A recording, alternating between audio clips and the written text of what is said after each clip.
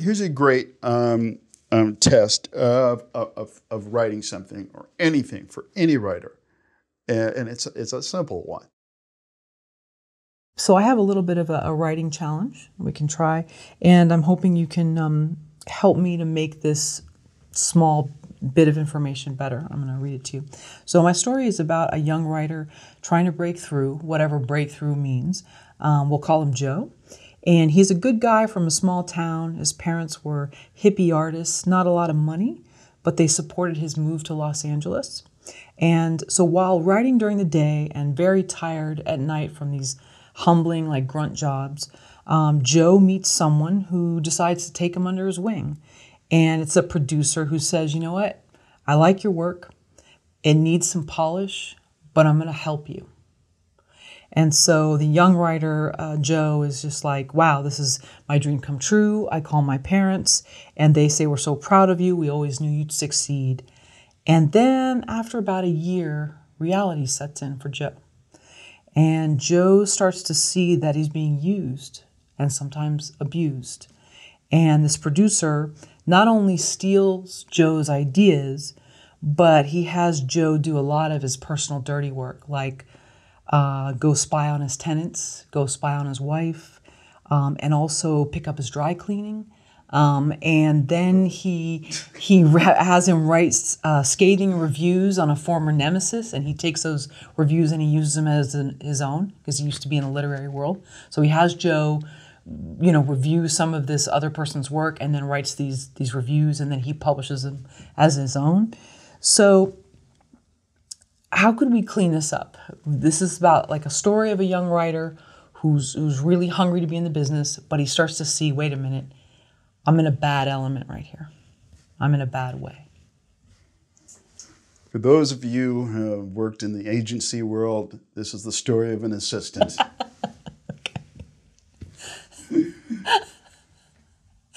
Okay. Is that the log line? That's the log line. No, it is. That's what it is. Okay. It's the story of an assistant. And it's the tame version. Oh, okay. Wow. All right. Okay. So mine's for all audiences. Okay, great. No, it's true, actually. Actually, some insistence would be like, oh no, it's much worse than that. So what's the purpose of this? The purpose is to show the good guy with a good heart whose parents believed in him comes here and finds that his goodness is taken advantage of.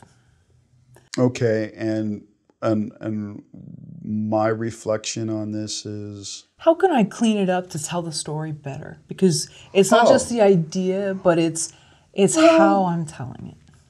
Well, first of all, you have to shorten how you say it.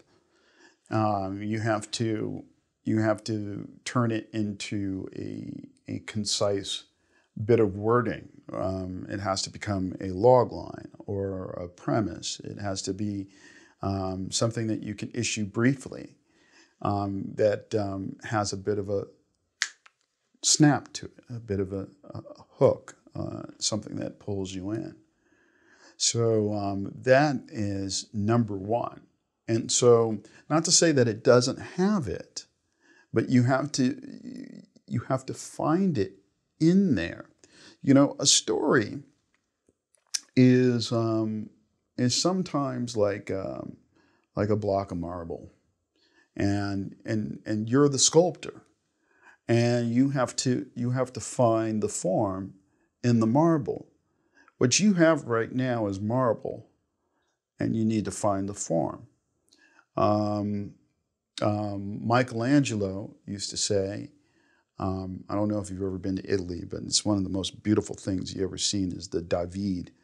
But Michelangelo used to say that he would look at the block of marble and he could see inside of it the form. And it's proven that he did, because at the Academia where the David sits, it's flanked on both sides by his sculptures known as the slaves. And the slaves were unfinished because I think it was towards the end of his life. So Michelangelo basically chiseled straight into the marble towards the form.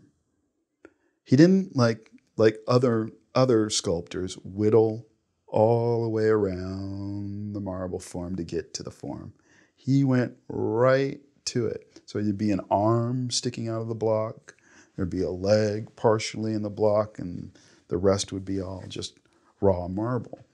So that's what you got there, is a bunch of raw marble.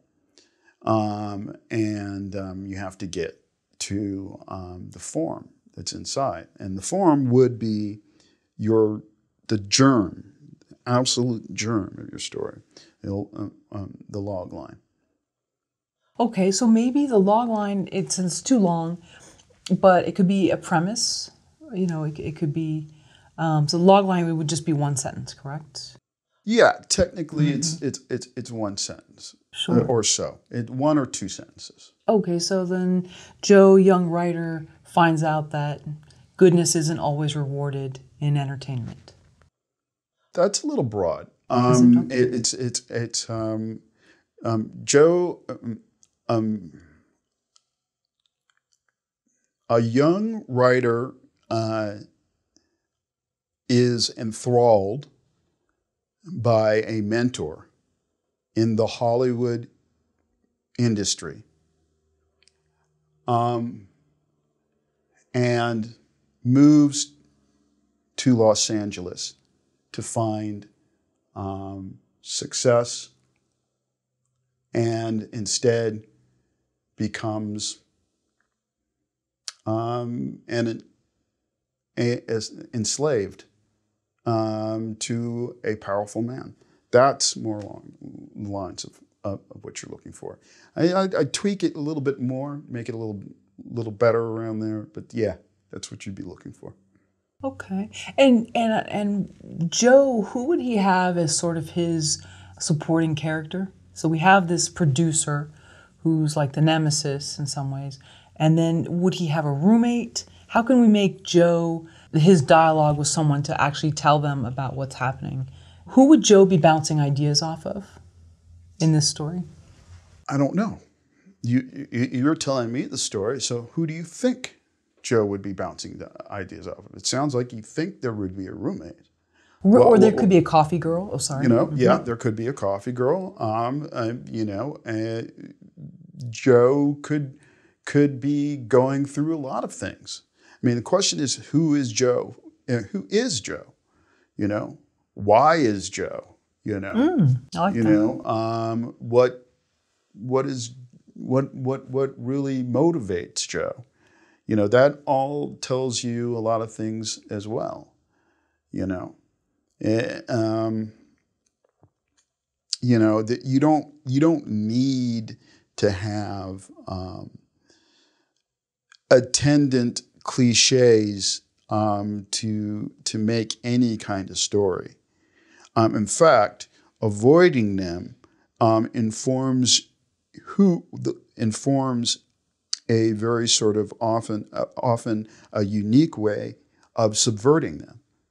Avoiding them allows you to go down an idiosyncratic road where you start to come up with some really original stuff. So sometimes you want to get around that. It's like, why is it a coffee girl? What if he's gay? That's true. Coffee boy. What if it's what if it's a coffee boy? Roommate. Why is he? What if he lives? What if he lives with the producer? What if he lives in the producer's garage? He makes him live in the garage. What if he sleeps in his car? What if he sleeps in his car? Now something visually. Now I'm starting to think. What if he sleeps in his car? Lots of young people come out to places, and they're poor, and they and they have to sleep in their car. That's something I read about. That's something I hear about on NPR. Or a crummy weekly hotel. Yeah, exactly. There's all these other things, roads you can go down to avoid those tropes. And it's good that you do, because you're going to get a more original piece of work out of it. Okay, so I see. Yeah, so the cliche young writer with the proud parents back home, that maybe that's boring. Okay, so then what if the dad had a gambling addiction and he gambled away his college tuition, and so he wasn't able to get a creative writing degree, so he comes here to LA, and it's not a coffee girl. What if it's someone who does drag at night at a club? Okay. And basically tells him the real deal and will just tell him how it is, and he trusts that person because they don't want anything from him. Okay. So then he basically said, let's say the drag is Terry by night and then Terrence by day. And then, so make it interesting, like just not the typical. That's beginning to be something I want to see or read. Okay. You see what I'm saying? Right. You're doing it. You're doing it right now. You're going down those off roads. And it's starting to make me curious to the point where, like, oh, that's something I haven't seen before. I'm interested in seeing or reading it. Here's a great test of writing something or anything for any writer, and it's a simple one. It's like, write what you want to see. Write the thing that you've never seen before that you're like, oh, I really like to see someone make a movie about that. What an idea. What a novel idea. I'll write the thing that's never been done that I always wanted to see done. So then I have to ask, what happens to Joe, and how does he ultimately reconcile with that job or leave it? And then I have to plan out, does he quit? Does he get fired? Does something happen to the producer? Does the producer get arrested because maybe the producer had a shady business on the side that no one knew about? Maybe he was involved in he was part of a ring of automobile scams. Mm-hmm. So he was in on it with doctors, lawyers, workers' comp, all this stuff. So he's in on this, and that's how he was really making his money. Mm-hmm. And that's how he's funding the movies. Mm-hmm. And then he gets arrested, and there's a padlock on the house and the garage, and Joe's stuff is inside. He's got to get it out. So the sheriff has to come and let him in. And then he goes back home. Well, yeah, you could do that. You Okay. could do that. Okay. You could do that. As long as it's organic. Mm-hmm. As long as you feel that it's organic. And what you're telling me sounds fairly organic. But if it's not organic, if anything happens that does not seem organic to you as the writer, you should run from screaming, run screaming from anything that doesn't feel organic and natural to the characters. And this is something we haven't talked about, is character. Is that your character, and what you've done is you built up a character profile more so than a log line or a premise, and through that character profile, you have used that as a template to draw out what potential actions would occur given that situation. So now since we know who Joe's character is, we get a sense of how that will play out. Character is a very, very funny thing. It's very, very funny. The reason why it's funny is because it's prescient. It's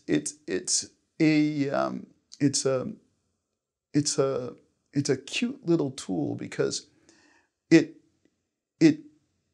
strings you along with like, oh, this is it's not going to go where you think it is, but in a way it always will. So it's this little trick. It gives you enough breadcrumbs to go, okay, it's going to go exactly where you think it is, but it's going to look like it doesn't, and that's what you do with character. You set up the reader or the audience based upon the person's behavior. This also works in tandem with telling your story in the cut and loading up your exposition in between those cuts, because if you show the behavior of your character, for example, and you'll see this in stuff like Lonergan did this in Manchester by the Sea. It's like if I go into a bar and I get into a brawl, every time I'm going to go into a bar in this movie, you don't even have to see me in the bar.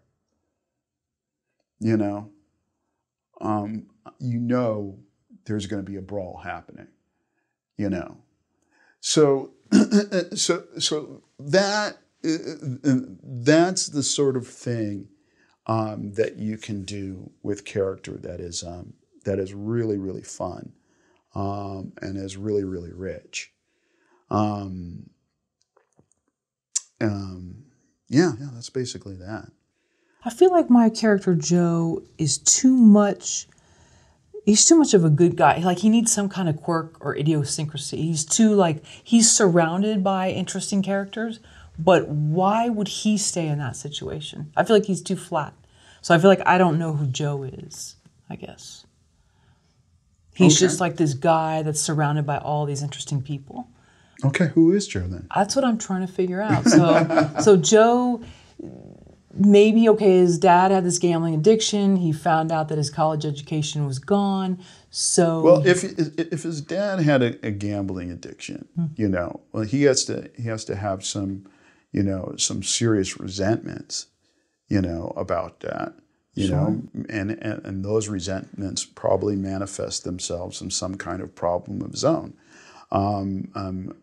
Addicts have a tendency to beget addicts. And certainly have a tendency to beget addicts in the terms of storytelling. So, that's a very easy one to target. There's a ton of things you can choose from, a ton of psychological issues. It could be alcohol. He could be a cutter. It could be numerous things that you can use as tools, Right. So Joe's not just going to come out of the womb perfect then from being around that. He wouldn't. No, he wouldn't come out of that perfect because he's going to be resentful of his dad. Sure. There's that dysfunction in his family is going to be manifest in him, even if it appears to be positive on the surface. That's always fun to do. Is to do that little ironic thing with a character, where the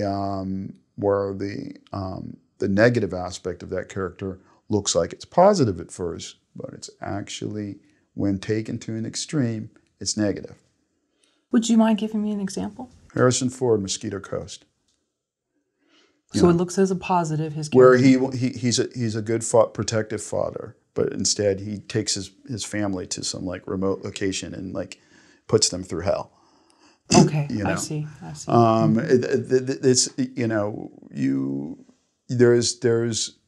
You can take things that are good and you can make them at an extreme bad at any time. Okay, so then maybe the movie opens with he and his dad betting on football games, and it's a father-son bonding, and you think, wow, they have such a great relationship. But then you realize that some serious issues are happening. He's owed money. He has a bookie that he owes money to, and it's getting out of control.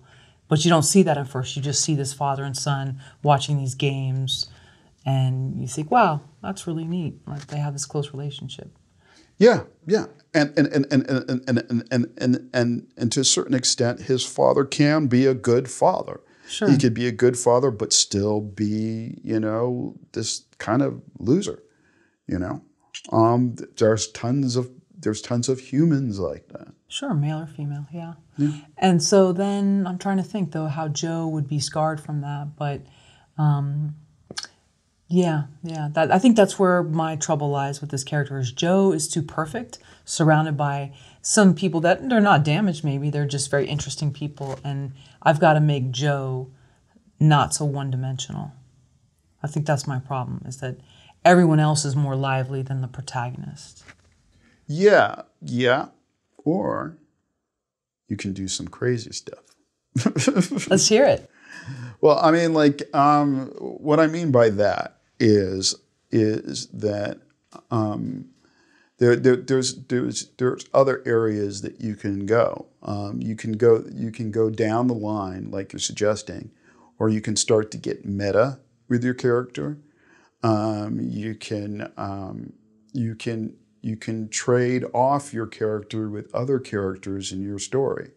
You can make it appear to be about Joe, and then it actually starts to turn to be about somebody else in the story. Sometimes like the Coen brothers will give equal parity to some characters, and you'll go like, I thought the story was about this guy, and why is it now about this guy? And that's because they're adept at pulling that off. I wouldn't suggest that a new writer should go out the gate and try things like that, but you can do stuff like that. It's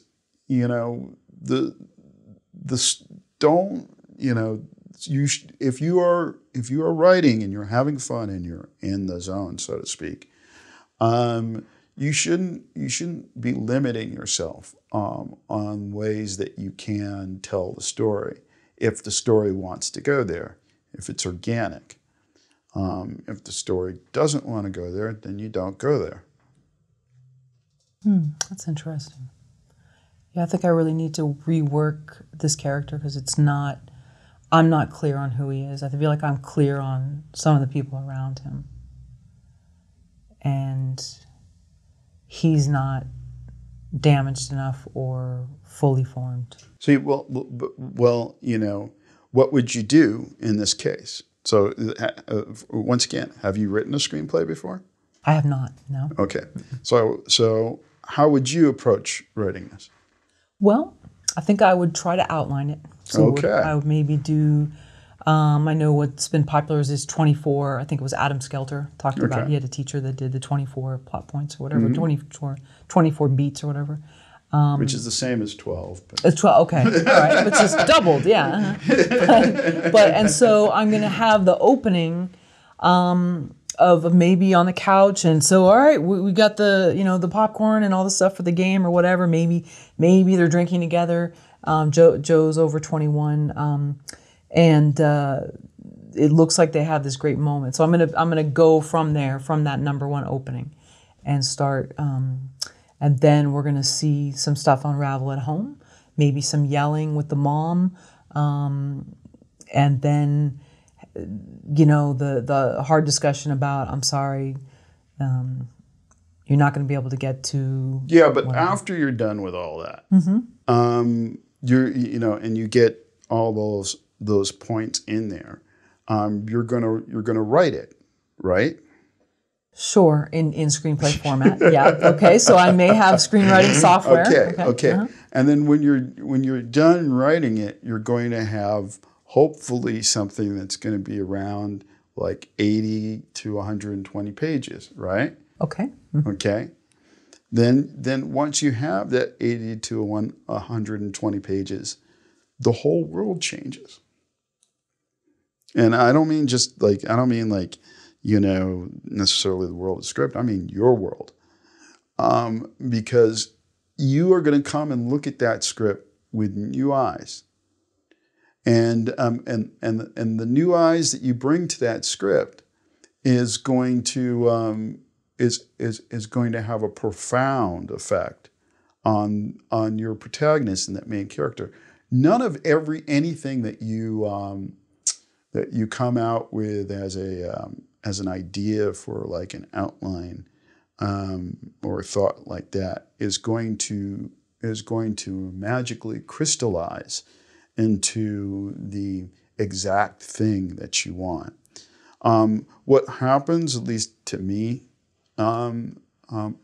quite often, is that I'll start off with a vision of what I'm going for, and then along the way, that vision changes, and then towards the end, it really starts to really dovetail towards the vision, the original vision, but not how I've expected. Never how I expected. It dovetails towards the original vision, but never down the road I expected to get. That's when I know that it's organic. Because I will sit there and I'll go like, you know what? This is what I want to do. This is what new writers have to learn how to do.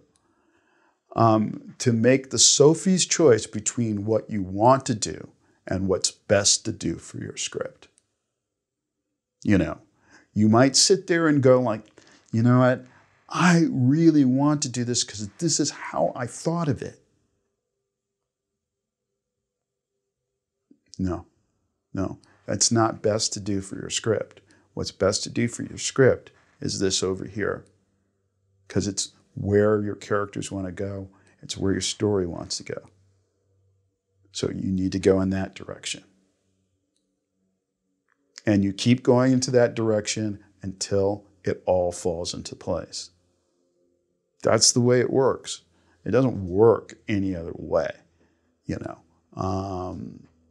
And I would defy any successful writer to say anything otherwise about that experience. It happens like that. It's like you're like, wow, it all worked out in the end, you know.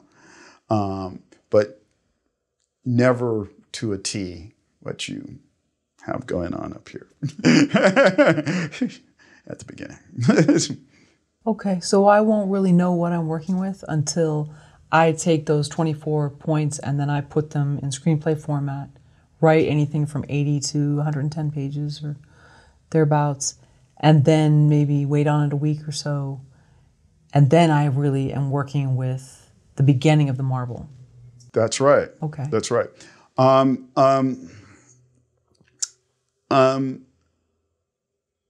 Ernest Hemingway had a famous phrase, and I'm going to use the sanitary version. Is that every first draft is crap. Okay. Okay. Okay. Or poop. Okay? Right. Yeah. We'll keep it. Yeah. Every first draft is poop. Okay. Good. Okay. And that is a perennial. It'll never go away. For time and memoriam for everybody. You know. Right. Every first draft is poop. Okay. Even if you think you're like, no, this is great. No, it's poop. You know, you're going to come back and you're going to look at it and it's going to come together. The other thing about that is, and this is something every writer should know, really at the end of the day. With my familiarity with the process and with all the writers that I've known on so many levels, successful, otherwise, and everything, there's no such thing as a finished screenplay. that medium never is complete. You may think it's complete. It's never complete. A screenplay is finished when the director calls action. That's when it's finished. There's no designated finish to a screenplay. And if a writer ever takes that for granted, they're not doing their job. Writers should always be ready to come up to bat and say, I can make it better. Or I can do this. I can like communicate this better. I can do if you're like on set and the director is shooting the film and he says, you know what? Tomorrow I'm about to shoot these like 5 pages. I'm not feeling it, and the producer's not feeling it. Can you go back and rewrite them? You're going to go back and rewrite them. You're not going to say, I'm done. Okay. You're not going to go, oh no, it's finished. David Fincher, it's finished. It's finished, David Fincher. I mean, no, that's all you get out of me. You're not going to do that. You're going to go home that night and you're going to rewrite those 5 pages for David Fincher, and you're going to bring them the next day, and that's how it's going to go down. So yeah, there's no such thing as a finished screenplay. Okay. And so is it when the director calls cut, or is it when he calls action, or she calls action? It's when he or she calls it action. Action. Okay. It's like because they're shooting it.